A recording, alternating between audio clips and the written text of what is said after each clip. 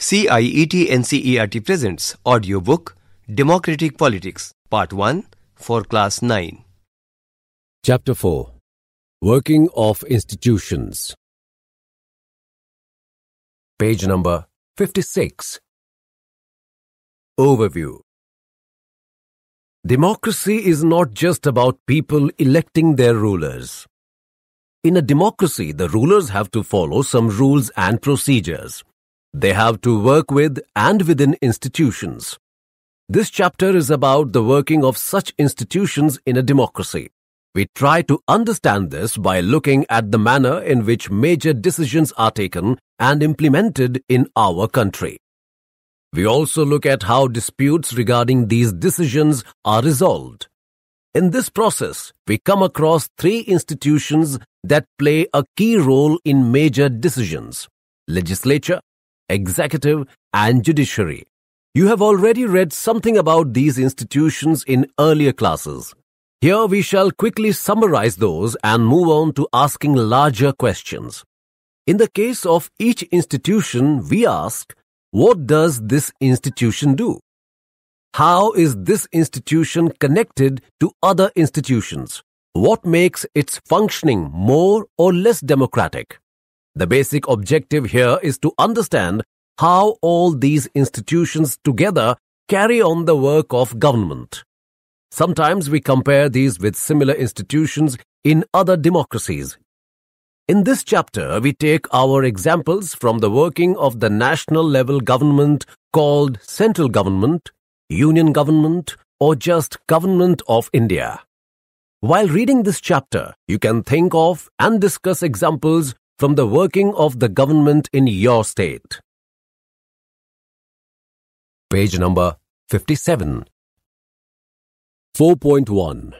How is a major policy decision taken? A government order. On August 13, 1990, the Government of India issued an order. It was called an Office Memorandum. Like all government orders, it had a number and is known by that. O.M.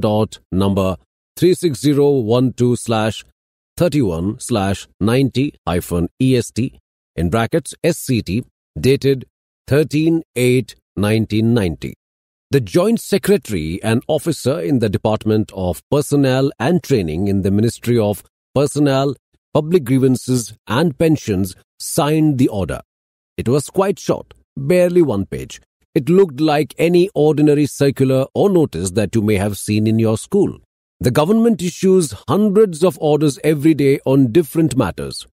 But this one was very important and became a source of controversy for several years. Let us see how the decision was taken and what happened later. Now, there is an image which has the detail of this order.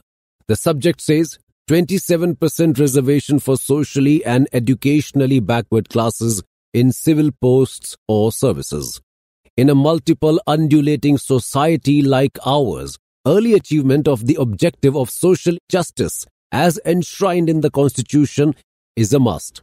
The second Backward Classes Commission, called the Mandal Commission, was established by the then government with this purpose in view, which submitted its report to the Government of India on 31st December 1980. Government have carefully considered the report and the recommendations of the Commission in the present context regarding the benefits to be extended to the socially and educationally backward classes as opined by the Commission, and are of the clear view that at the outset certain weightage has to be provided to such classes in the services of the Union and their public undertakings.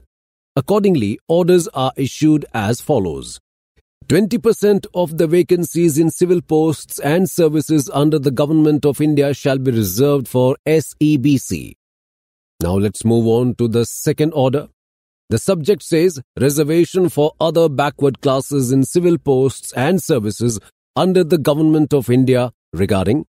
The undersigned is directed to refer to this department's OM number 36012/31/90 ESTT SCT dated the 13th August 1990 and 25th September 1991 regarding reservation for socially and educationally backward classes in civil posts and services under the Government of India, and to say that following the Supreme Court judgment in the Indira Sahani and other versus Union of India and others case, writ petition civil number 930 of 1990, the Government of India appointed an expert committee to recommend the criteria for exclusion of the socially advanced persons or sections from the benefits of reservation for other backward classes in civil posts and services under the Government of India.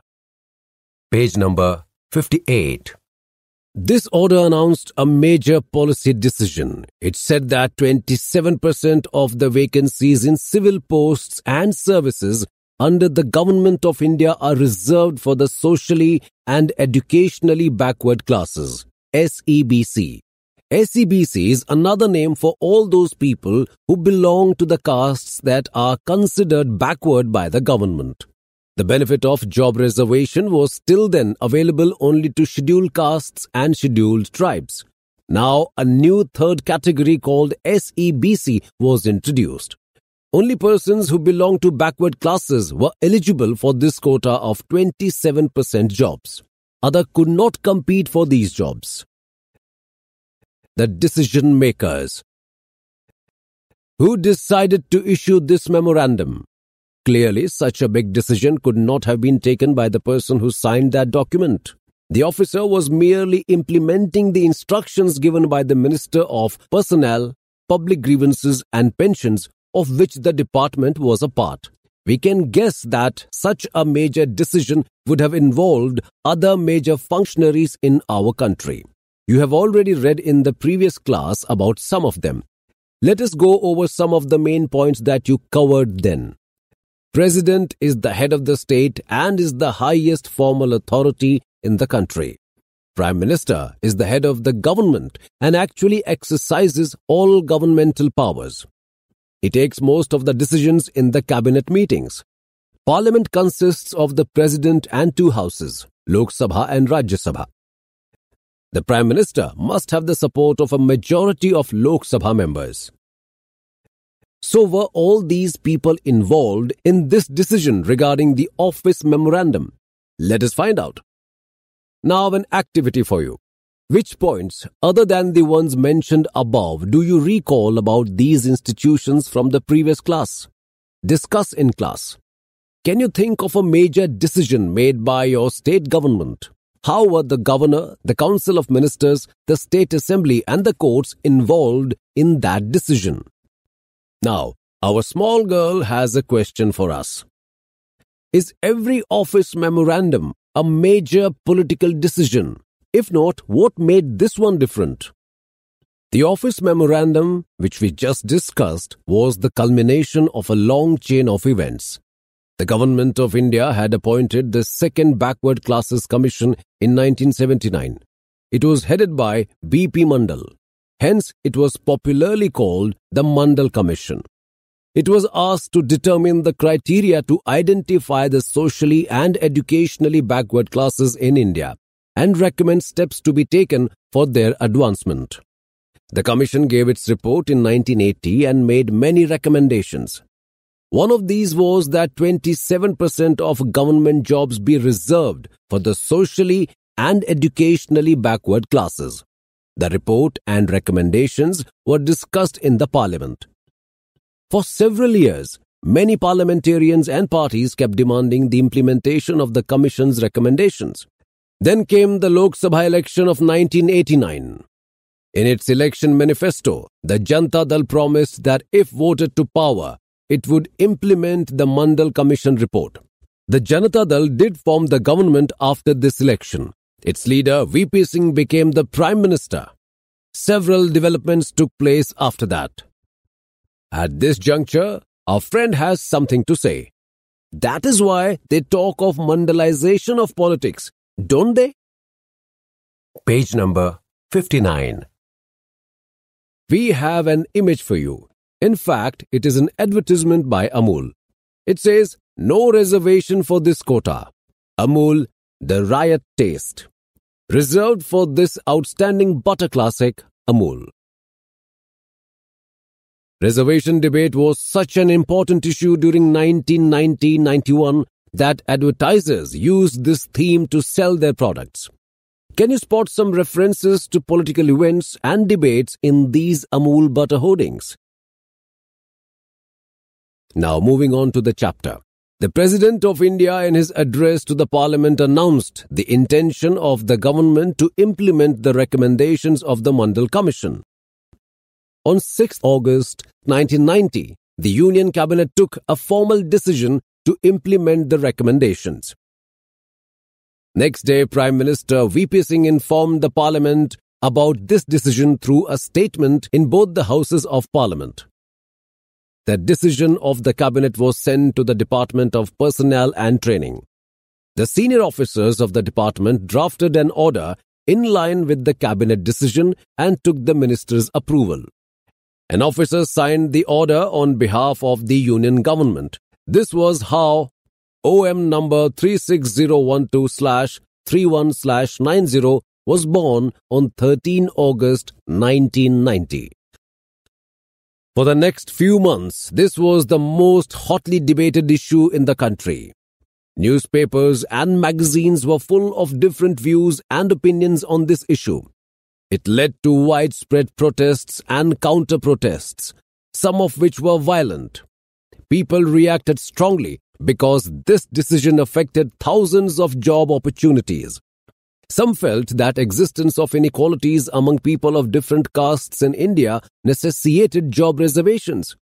They felt this would give a fair opportunity to those communities who so far had not adequately been represented in government employment. Others felt that this was unfair, as it would deny equality of opportunity to those who did not belong to backward communities.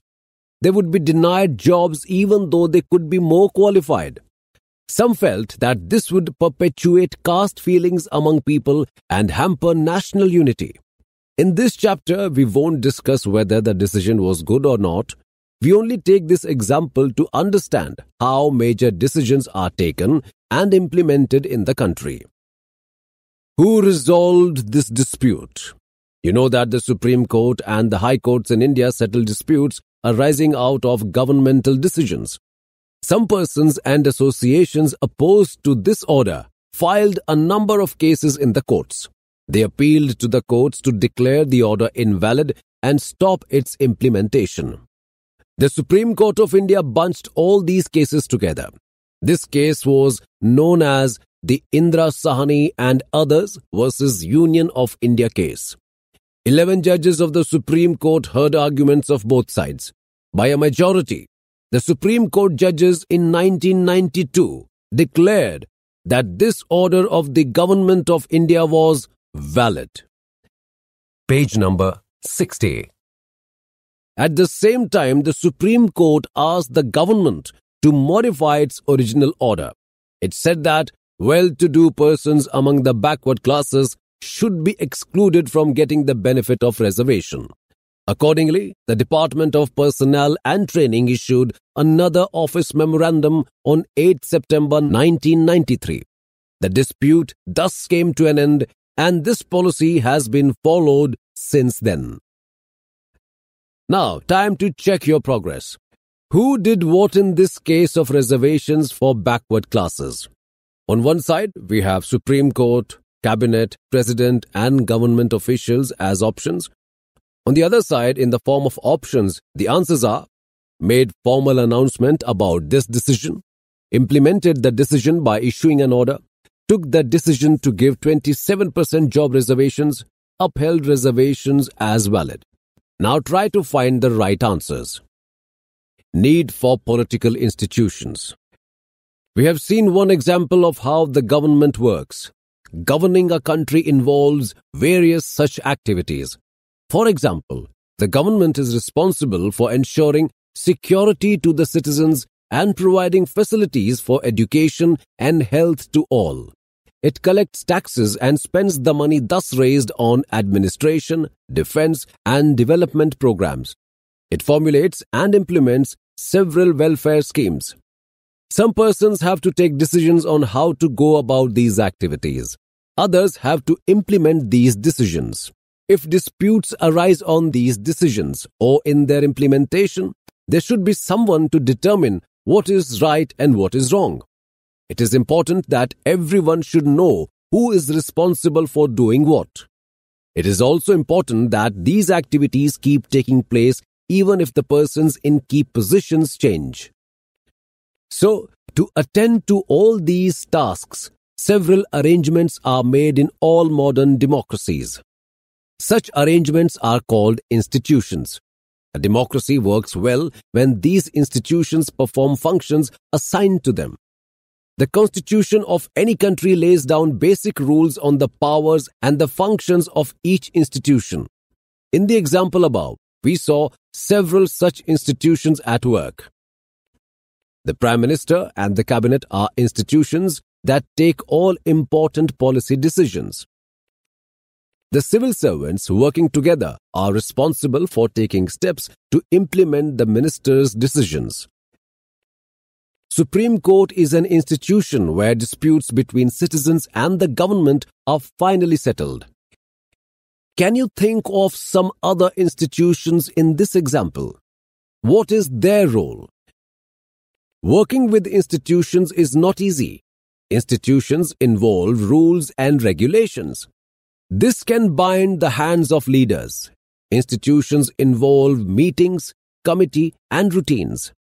This often leads to delays and complications. Therefore, dealing with institutions can be frustrating. One might feel that it is much better to have one person take all decisions without any rules, procedures, and meetings. But that is not the spirit of democracy. Some of the delays and complications introduced by institutions are very useful. They provide an opportunity for a wider set of people to be consulted in any decision. Now we have a question coming from our dear friend. Here is what she wants to know. Which institutions are at work in the running of your school? Would it be better if one person alone took all the decisions regarding management of your school? Page number 61.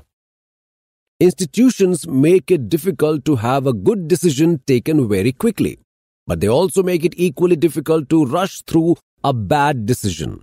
That is why democratic governments insist on institutions. 4.2. Parliament.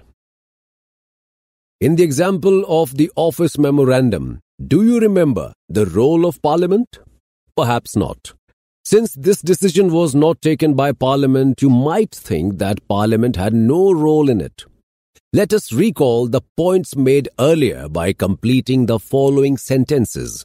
The report of the Mandal Commission was discussed. Dash. The President of India mentions in his dash. The Prime Minister made a dash. The decision was not directly taken in Parliament, but parliamentary discussions on the report influenced and shaped the decision of the government. They brought pressure on the government to act on the Mandal recommendation. If Parliament was not in favor of this decision, the government could not have gone ahead with it. Can you guess why? Recall what you read about Parliament in the earlier class and try to imagine what Parliament could have done if it did not approve of the Cabinet's decision.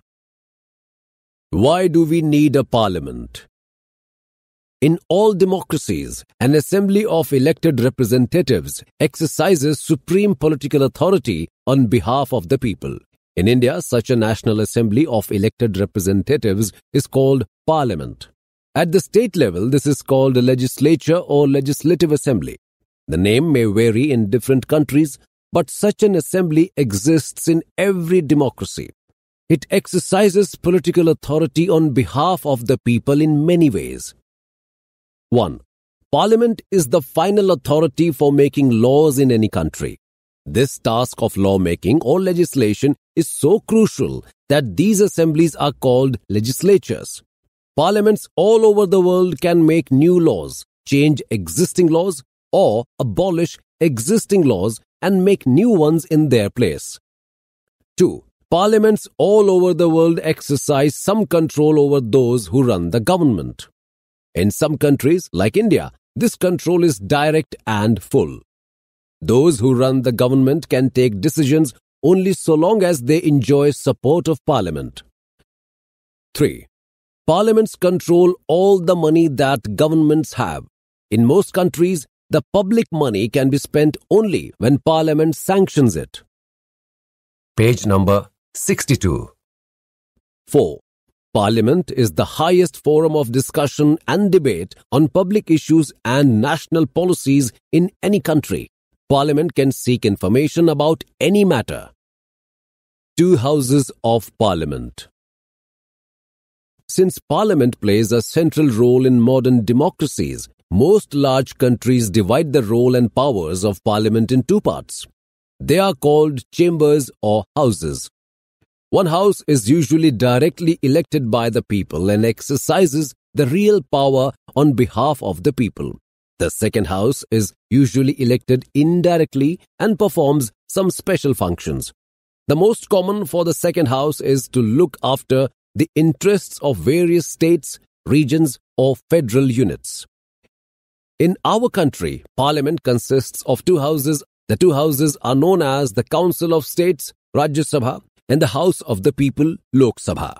The President of India is a part of Parliament, although she is not a member of either house. That is why all laws made in the houses come into force only after they receive the assent of the President. You have read about the Indian Parliament in earlier classes. From the chapter 3, you know how Lok Sabha elections take place. Let us recall some key differences between the composition of these 2 houses of Parliament. Answer the following for the Lok Sabha and the Rajya Sabha. What is the total number of members? Who elects the members? What is the length of the term? In years. Can the house be dissolved or is it permanent? Which of the 2 houses is more powerful? It might appear that the Rajya Sabha is more powerful, for sometimes it is called the upper chamber and the Lok Sabha the lower chamber. But this does not mean that Rajya Sabha is more powerful than Lok Sabha. This is just an old style of speaking and not the language used in our constitution. Our constitution does give the Rajya Sabha some special powers over the states. But on most matters, the Lok Sabha exercises supreme power. Let us see how. 1. Any ordinary law needs to be passed by both the houses. But if there is a difference between the 2 houses, the final decision is taken in a joint session in which members of both the houses sit together. Because of the larger number of members, the view of the Lok Sabha is likely to prevail in such a meeting. 2. Lok Sabha exercises more powers in money matters. Once the Lok Sabha passes the budget of the government or any other money-related law, the Rajya Sabha cannot reject it. The Rajya Sabha can only delay it by 14 days or suggest changes in it. The Lok Sabha may or may not accept these changes. Now our friend has something to say. What is the point in having so much debate and discussion in the Parliament when we know that the view of the ruling party is going to prevail? Time for some activity now. When Parliament is in session, there is a special program every day on Doordarshan about the proceedings in Lok Sabha and Rajya Sabha. Watch the proceedings or read about it in the newspapers and note the following. Powers of the 2 houses of Parliament. Role of the Speaker. Role of the Opposition. Page number 63. 3. Most importantly, the Lok Sabha controls the Council of Ministers. Only a person who enjoys the support of the majority of the members in the Lok Sabha is appointed the Prime Minister. If the majority of the Lok Sabha members say they have no confidence in the Council of Ministers, all ministers, including the Prime Minister, have to quit. The Rajya Sabha does not have this power. A day in the life of the Lok Sabha. 7 December 2004 was an ordinary day in the life of the 14th Lok Sabha. Let us take a look at what happened in the course of that day. Identify the role and powers of the Parliament on the basis of the proceedings for the day as given below. You can also enact this day in your classroom. 11 a.m. Various ministers gave written answers to about 250 questions that were asked by members. These included: what is the government's policy on talking to militant groups in Kashmir? What are the figures of atrocities against scheduled tribes, including those inflicted by the police? What is the government doing about overpricing of medicines by big companies? 12 p.m. A large number of official documents were presented and were available for discussion. These included recruitment rules for the Indo-Tibetan Border Police Force, Annual Report of the Indian Institute of Technology, Kharagpur, Report and Accounts of Rashtriya Ispat Nigam Limited, Visakhapatnam. 12:02 p.m. The Minister of Development of North-Eastern Region made a statement regarding revitalization of the North-Eastern Council. The Minister of State for Railways presented a statement showing the grant needed by the railways in addition to that sanctioned in the railway budget. The Minister of Human Resource Development introduced the National Commission for Minority Educational Institutions Bill 2004. He also gave a statement explaining why the government had to bring an ordinance for this. 12:14 p.m. Several members highlighted some issues, including the vindictiveness of the Central Bureau of Investigation, CBI, in registering cases against some leaders in the Tehelka case, need to include Rajasthani as an official language in the constitution, need to renew the insurance policies of farmers and agricultural workers of Andhra Pradesh. 2:26 p.m. Two bills proposed by the government were considered and passed. These were the Securities Law Amendment Bill, the Enforcement of Security Interest and Recovery of Debts Laws Amendment Bill. 4 p.m. Finally, there was a long discussion regarding the foreign policy of the government and the need to continue an independent foreign policy in the context of the situation in Iraq. 7:17 p.m. Discussion concluded. House adjourned for next day. Page number 64. 4.3. Political Executive. Do you remember the story of the office memorandum with which we started this chapter? We found out that the person who signed the document did not take this decision. He was only executing the policy decision taken by someone else. We noted the role of the Prime Minister in taking that decision. But we also know that he could not have taken that decision if he did not have support from the Lok Sabha.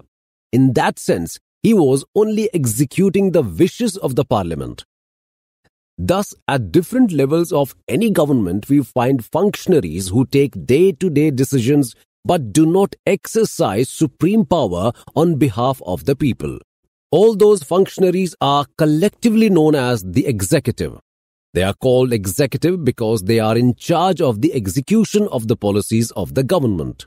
Thus, when we talk about the government, we usually mean the executive. Political and permanent executive. In a democratic country, two categories make up the executive. One that is elected by the people for a specific period is called the political executive. Political leaders who take the big decisions fall in this category. In the second category, people are appointed on a long-term basis. This is called the permanent executive or civil services. Persons working in civil services are called civil servants. They remain in office even when the ruling party changes. These officers work under political executive and assist them in carrying out the day-to-day administration. Can you recall the role of political and non-political executive in the case of the office memorandum? You might ask, why does the political executive have more power than the non-political executive? Why is the minister more powerful than the civil servant?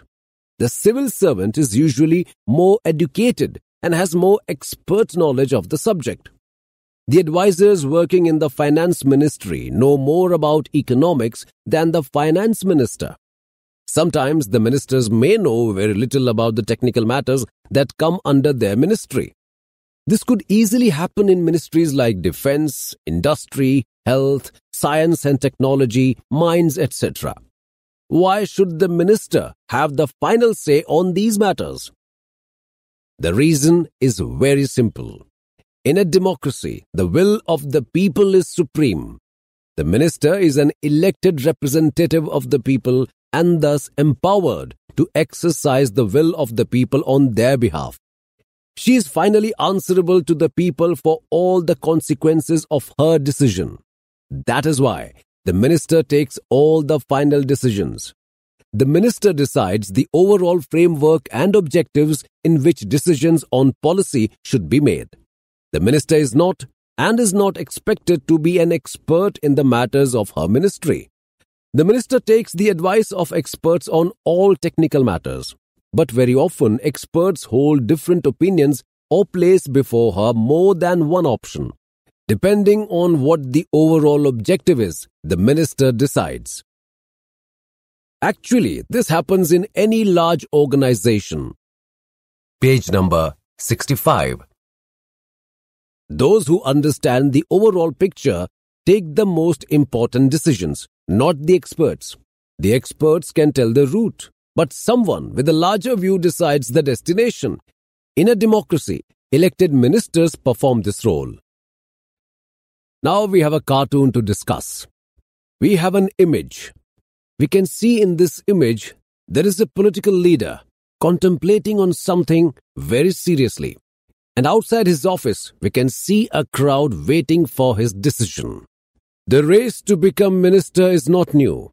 This cartoon depicts ministerial aspirants waiting to get a berth in Nehru's cabinet after the 1962 elections. Why do you think political leaders are so keen to become ministers? Prime Minister and Council of Ministers. Prime Minister is the most important political institution in the country. Yet, there is no direct election to the post of the Prime Minister. The President appoints the Prime Minister, but the President cannot appoint anyone she likes. The President appoints the leader of the majority party or the coalition of parties that commands a majority in the Lok Sabha as Prime Minister. In case no single party or alliance gets a majority, the President appoints the person most likely to secure a majority support. The Prime Minister does not have a fixed tenure. He continues in power so long as he remains the leader of the majority party or coalition. After the appointment of the Prime Minister, the President appoints other ministers on the advice of the Prime Minister. The ministers are usually from the party or the coalition that has the majority in the Lok Sabha. The Prime Minister is free to choose ministers as long as they are members of Parliament. Sometimes a person who is not a member of Parliament can also become a minister, but such a person has to get elected to one of the houses of Parliament within 6 months of appointment as minister. Council of Ministers is the official name for the body that includes all the ministers. It usually has 60 to 80 ministers of different ranks. Cabinet ministers are usually top-level leaders of the ruling party or parties who are in charge of the major ministries. Usually, the cabinet ministers meet to take decisions in the name of the Council of Ministers. Cabinet is thus the inner ring of the Council of Ministers. It comprises about 25 ministers. Ministers of state with independent charge are usually in charge of smaller ministries. They participate in the cabinet meetings only when specially invited. Ministers of state are attached to and required to assist cabinet ministers. Since it is not practical for all ministers to meet regularly and discuss everything, the decisions are taken in cabinet meetings. That is why parliamentary democracy in most countries is often known as the cabinet form of government. The cabinet works as a team. The ministers may have different views and opinions, but everyone has to own up to every decision of the cabinet. Page number 66. No minister can openly criticize any decision of the government, even if it is about another ministry or department. Every ministry has secretaries who are civil servants. The secretaries provide the necessary background information to the ministers to take decisions. The cabinet as a team is assisted by the cabinet secretariat. This includes many senior civil servants who try to coordinate the working of different ministries. Now, an activity for you. List the names of 5 cabinet ministers and their ministers, each at the union level and in your state. Meet the mayor or municipal chairperson of your town or the president of Zilla Parishad of your district and ask him or her about how the city, town or district is administered. Powers of the Prime Minister. The Constitution does not say very much about the powers of the Prime Minister or the ministers or their relationship with each other. But as head of the government, the Prime Minister has wide-ranging powers. He chairs cabinet meetings. He coordinates the work of different departments. His decisions are final in case disagreements arise between departments. He exercises general supervision of different ministries. All ministers work under his leadership. The Prime Minister distributes and redistributes work to the ministers. He also has the power to dismiss ministers. When the Prime Minister quits, the entire ministry quits. Thus, if the cabinet is the most powerful institution in India, within the cabinet, it is the Prime Minister who is the most powerful. Now, we have a cartoon for you. This cartoon depicts a cabinet meeting chaired by the Prime Minister. Here, the Prime Minister shown is Indira Gandhi. In early 1970s, she was at the peak of her popularity. Do you think similar cartoons could be drawn about other Prime Minister who followed her? Now let's move ahead with the chapter. The powers of the Prime Minister in all parliamentary democracies of the world have increased so much in recent decades that parliamentary democracies are sometimes seen as prime ministerial form of government. As political parties have come to play a major role in politics, the Prime Minister controls the cabinet and parliament through the party. The media also contributes to this trend by making politics and elections as a competition between top leaders of parties. In India too, we have seen such a tendency towards the concentration of powers in the hands of the Prime Minister. Jawaharlal Nehru, the first Prime Minister of India, exercised enormous authority because he had great influence over the public. Indira Gandhi was also a very powerful leader compared to her colleagues in the cabinet. Of course, the extent of power wielded by a Prime Minister also depends on the personality of the person holding that position.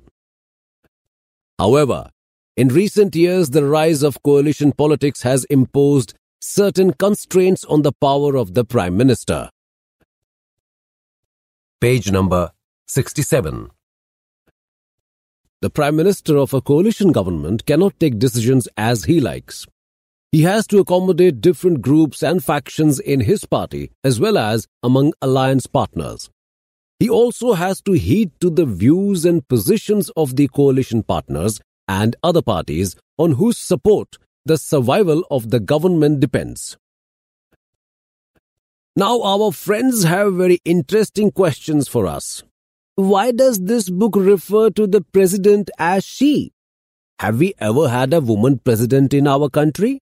Did you protest when the book referred to the Prime Minister as he? Have we not had a woman Prime Minister? Why should we assume that all the important positions are held by men? The President. While the Prime Minister is the head of the government, the President is the head of the state.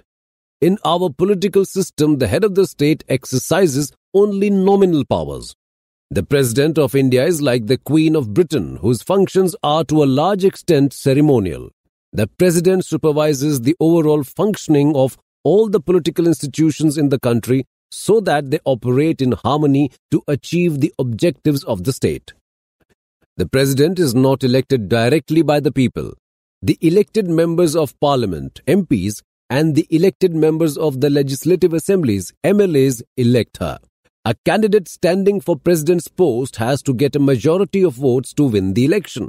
This ensures that the President can be seen to represent the entire nation.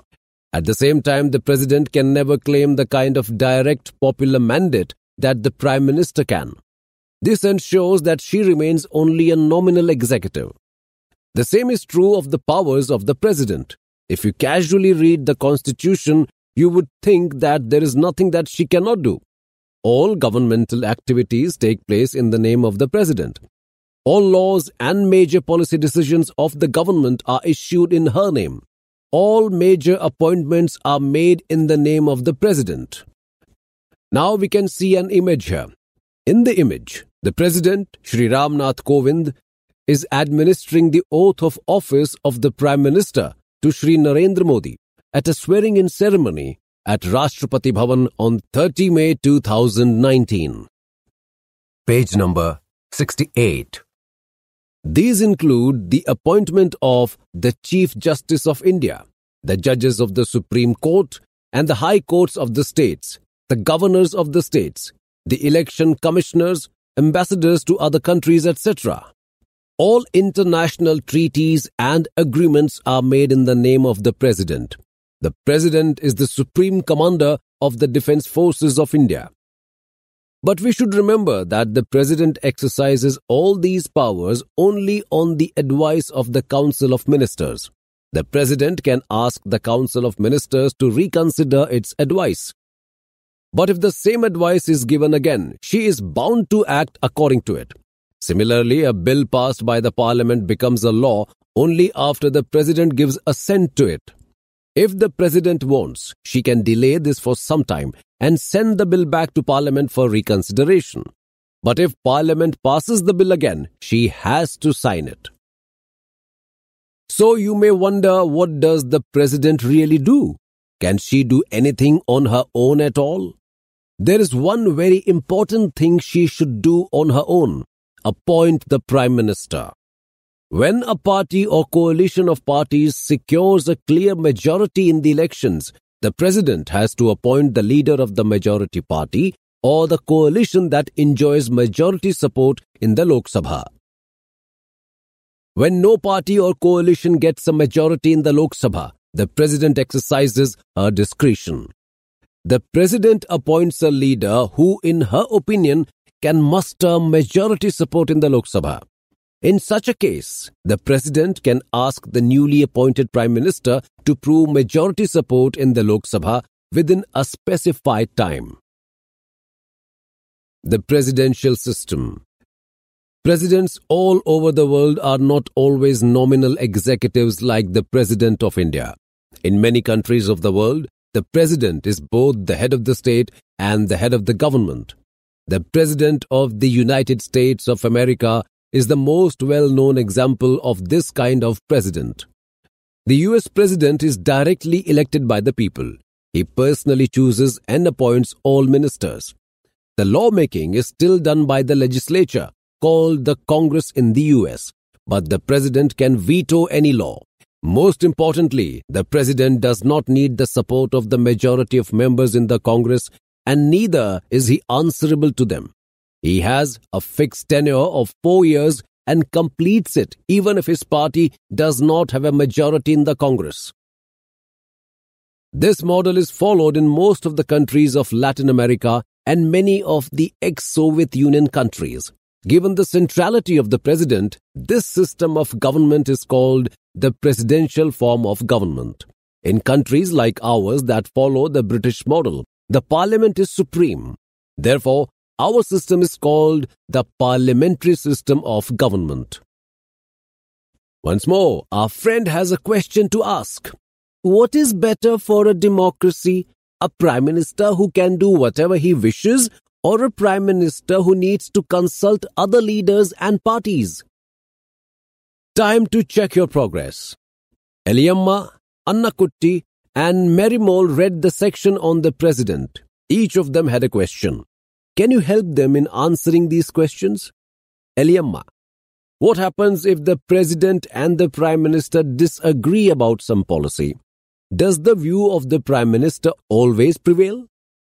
Annakutti: I find it funny that the President is the Supreme Commander of Armed Forces. I doubt if the President can even lift a heavy gun. What is the point in making the President the Commander? Merimol: I would say, what is the point in having a President at all if all the real powers are with the Prime Minister? Page number 69. 4.4 The Judiciary. Let us return one final time to the story of office memorandum that we started with. This time let us not recall the story, but imagine how different the story could have been.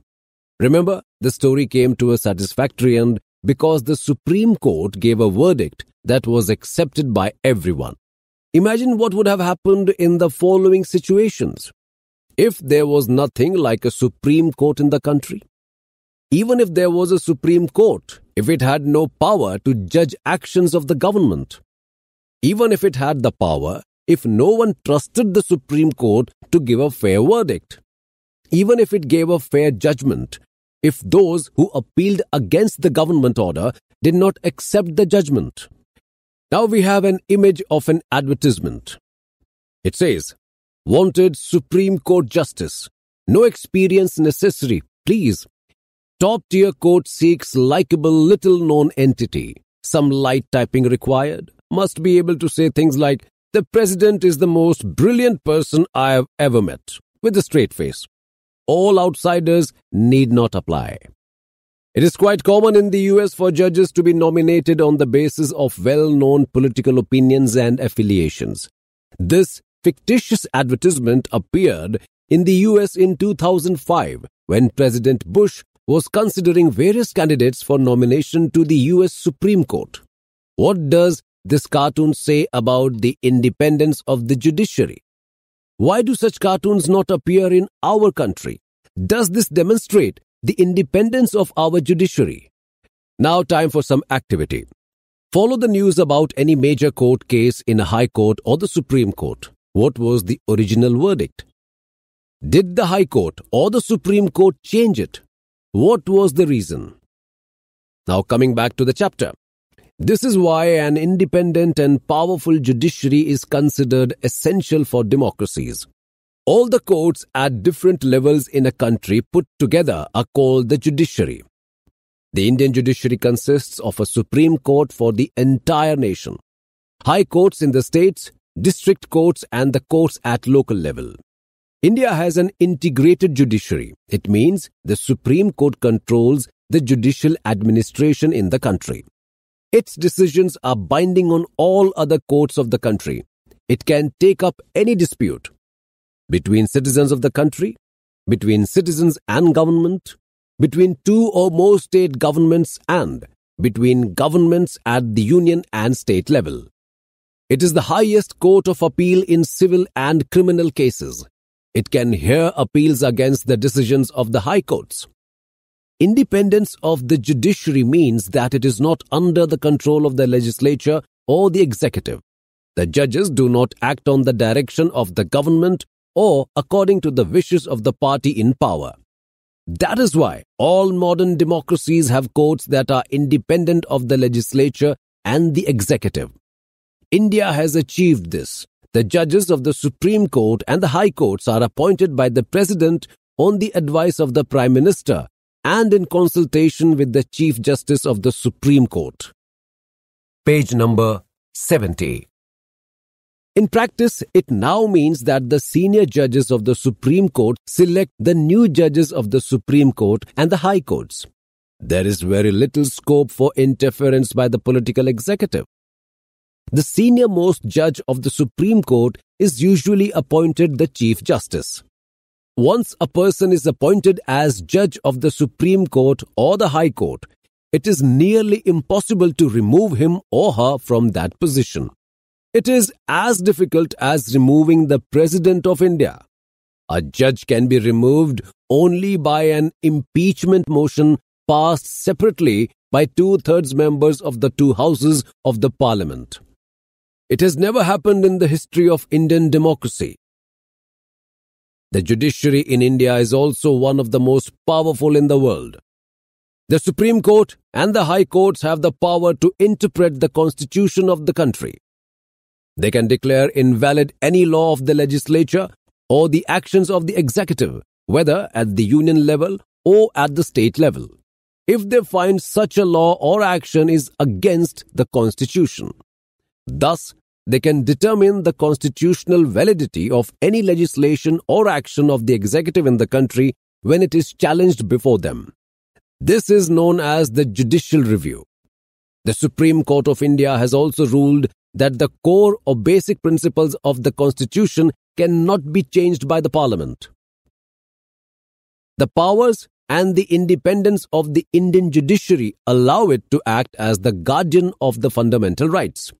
We shall see in the next chapter that the citizens have a right to approach the courts to seek remedy in case of any violation of their rights. In recent years, the courts have given several judgments and directives to protect public interest and human rights. Anyone can approach the courts if public interest is hurt by the actions of government. This is called public interest litigation.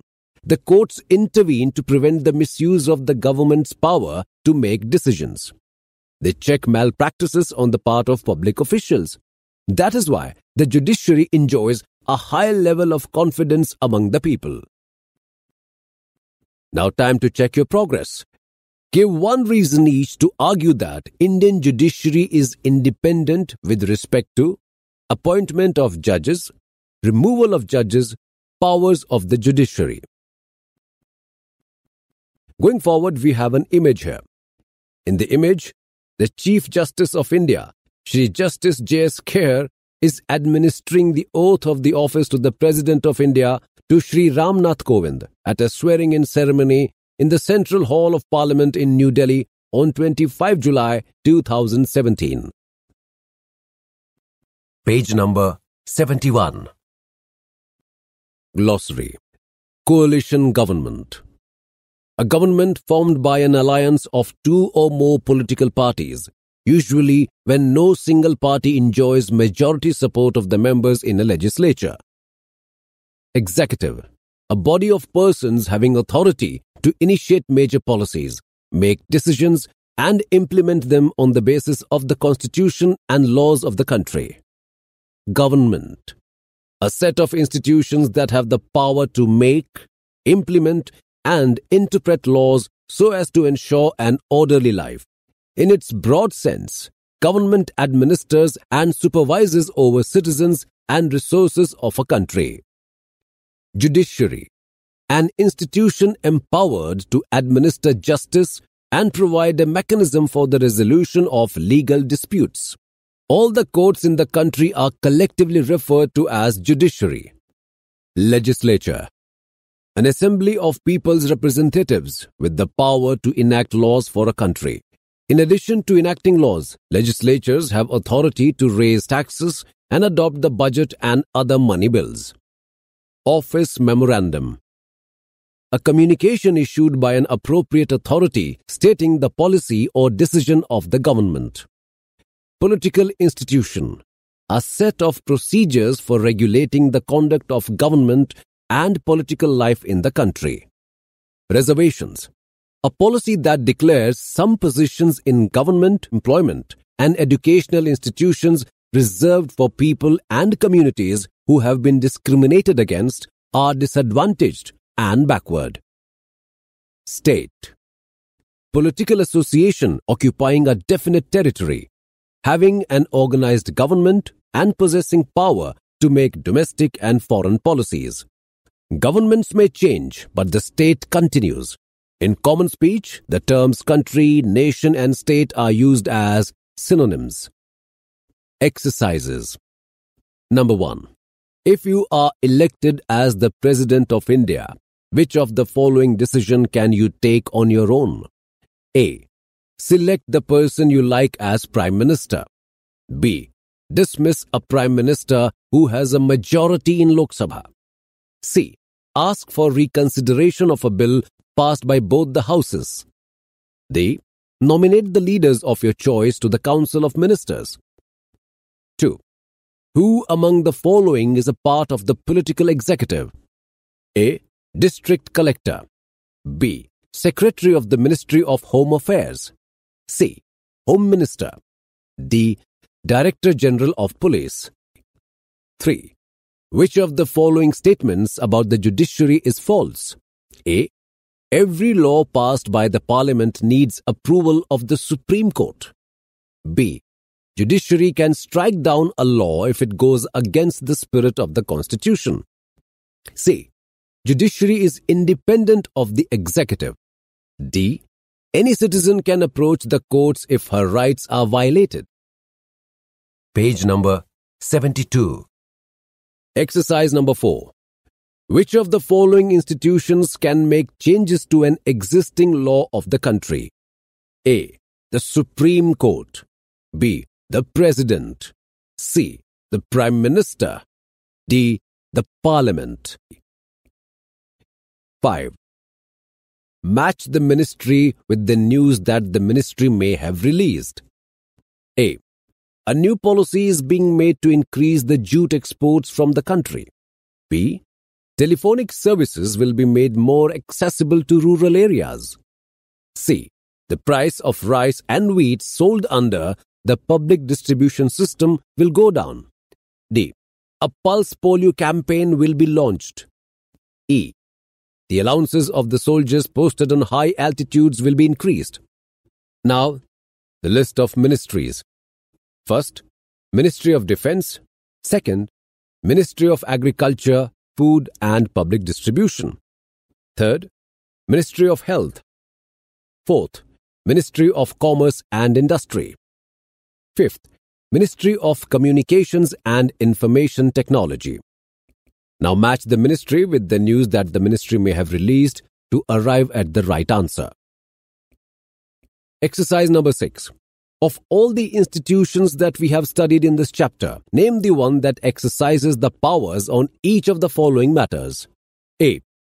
Decision on allocation of money for developing infrastructure like roads, irrigation, etc., and different welfare activities for the citizens. B. Considers the recommendation of a committee on a law to regulate the stock exchange. C. Decides on a legal dispute between two state governments. D. Implements the decision to provide relief for the victims of an earthquake. 7. Why is the Prime Minister in India not directly elected by the people? Choose the most appropriate answer and give reasons for your choice. A. In a parliamentary democracy, only the leader of the majority party in the Lok Sabha can become the Prime Minister. B. Lok Sabha can remove the Prime Minister and the Council of Ministers even before the expiry of their term. C. Since the Prime Minister is appointed by the President, there is no need for it. D. Direct election of the Prime Minister will involve lot of expenditure on election. Now exercise number 8. 3 friends went to watch a film that showed the hero becoming Chief Minister for a day and making big changes in the state.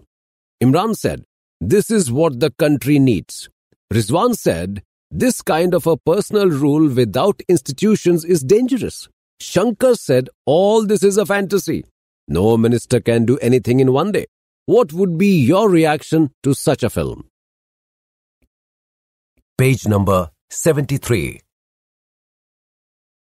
Exercise number 9. A teacher was making preparations for a mock parliament. She called 2 students to act as leaders of 2 political parties. She gave them an option. Each one could choose to have a majority either in the mock Lok Sabha or in the mock Rajya Sabha. If this choice was given to you, which one would you choose and why? Finally, exercise number 10. After reading the example of the reservation order, 3 students had different reactions about the role of the judiciary. Which view, according to you, is a correct reading of the role of judiciary? A. Srinivas argues that since the Supreme Court agreed with the government, it is not independent. B. Anjaya says that judiciary is independent because it could have given a verdict against the government order. The Supreme Court did direct the government to modify it. C. Vijaya thinks that the judiciary is neither independent nor conformist, but acts as a mediator between opposing parties. The court struck a good balance between those who supported and those who opposed the order.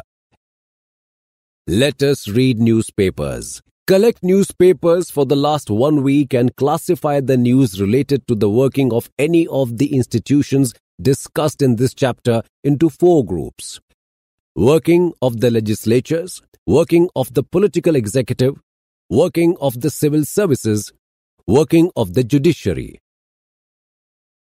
You were just listening to this audio book, Democratic Politics, Part 1 for Class 9th. Narrator, Neeraj Yadav. Sound recordist, Vikas Sangwan. Assistants in production, Ruchi Sharma. Directed and produced by Vimlesh Chaudhary. This program is presented to you by CIET NCERT, New Delhi, India.